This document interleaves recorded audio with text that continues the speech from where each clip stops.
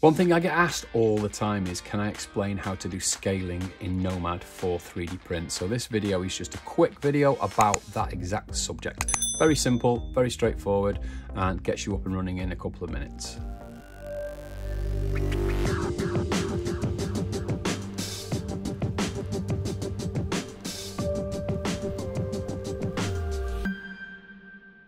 So I've been asked in recent weeks to do a quick video on how to get scaling right, and I've done this video before, but I think it's time to reiterate it with this latest version of Nomad. So I'm just going to show you how I would get something like this.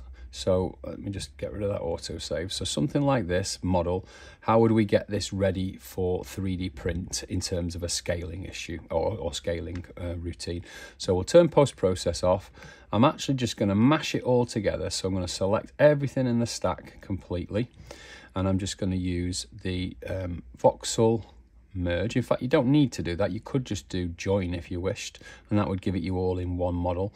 And then we can from that point you can decide what you want to do with it. So if you have a look at the model itself and see how many polygons it is at the moment, it's actually in scene vertices it's 2.1 million. So I could use, I could just bring it down with a decimation, but what I'm going to do is I'm going to first of all just use the voxel remesh and see what happens. So I'll go quite high, like so, and I'll just remesh it and see what happens, see what the quality is like. So it's done it, and it's now brought it down to 500,000. So I can probably live with that. I could go lower if I felt like it needed it, but let's just throw some, like a random color of blue on there, so it looks like it's a 3D printed item. Take the metalness down and the roughness up, and we'll just go force paint all, and there you go. That's what it's going to look like in Chitterbox or Lychee Slicer or anything of that nature. So let's get it out then. So one thing we can do at this point, we could just export it. So there are a few new export functions in here, but this is all very straightforward for anyone who knows how to use Nomad. You just come in here and you pick GLTF, OBJ or STL. But before we do that, how do we know how big it is? So here's how I normally do it. So first of all, I'm going to open a cube. So I'm going to add to the scene, and I'm going to do a box. Now that box already is, let's find out where the floor is first of all. So we put grid on, and you can see that it's on the floor already there. So if I take perspective off and snap it to the front, and then we move our character up to the floor, that's always a good point to start with. Now, the next thing is, with the cube, how big is that cube? So it goes by units of 1. So if let me just bring that to the front so we can clearly see it. Let's have a look what this says. So scale is 1. Now, I happen to know that that is 1 millimeter. So the units in Nomad are based on millimeters, and that literally is a 1 millimeter cube. So that's no good. We need to rescale that. So from that cube, if we go to the settings, so down into this menu, and we look for the size, and it's 1, and that's on X. So it's proportional at the moment. So we've got X, Y, and Z. So this cube is going to be the same size all over. And I'm just going to set that to 70, and that'll be a 70 mil cube. So now it's quite big. So I'll push that now to the back, like so. Snap this to the front again. And then let's just make sure it's snapped to the front. And then we'll move that cube up. And then we'll take our character and we will both scale it with the outer orange, and we'll move it with the gizmo.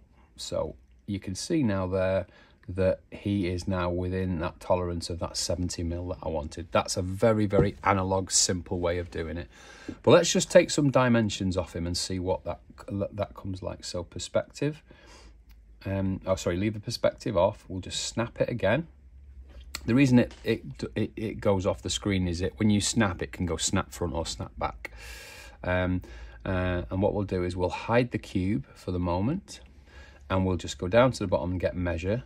And we'll just take some measurements across here. So he's going to be, across his belly, he's going to be 24 mil. From fingertip to fingertip, he's going to be 76 mil. From head to toe, roughly.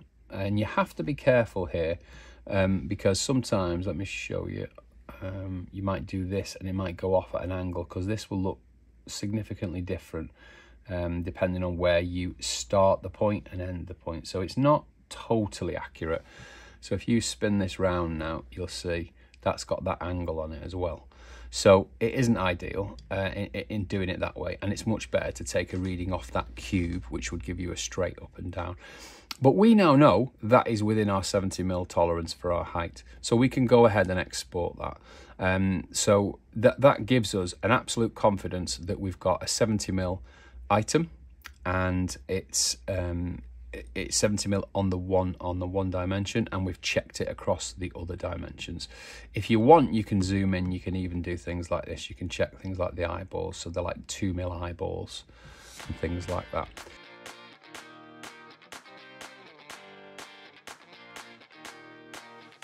So you can of course use any of the desktop slicing softwares like Chitterbox or Lychee Slicer, but this is Pick a Slice on the iPad, so I just thought it might be nice to use this instead of going to a desktop.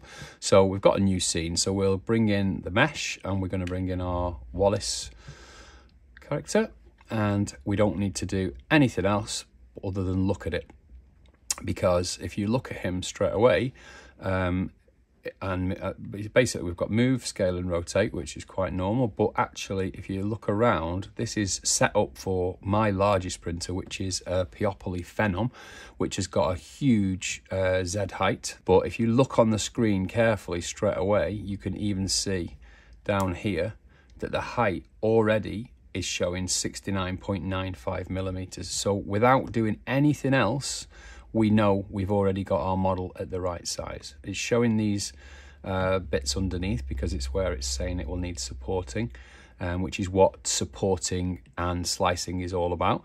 This is actually a great piece of software. If you don't have this, it's worth having a look. It is a subscription, but I think it's quite well worth it if you want to keep everything on your iPad. So again, this is Pick a Slice. But that just shows straight away that the scaling is accurate. So just bear in mind that everything is set up before you export it out, and then you don't have to do any messing around or scaling in your slicer. While we're in here, why don't we just do some auto supports? And there you go. So it just shows how good this piece of software is. So it's lifted it off the bed, and it's supported it without us moving it around. We can add extras should we need them. We can go in and just add whatever we need. There you go. Obviously, everybody does their 3D prints differently, and everybody likes to do their supports differently, but this is just showing you the scaling, isn't it? So have a go of it and see how you get on.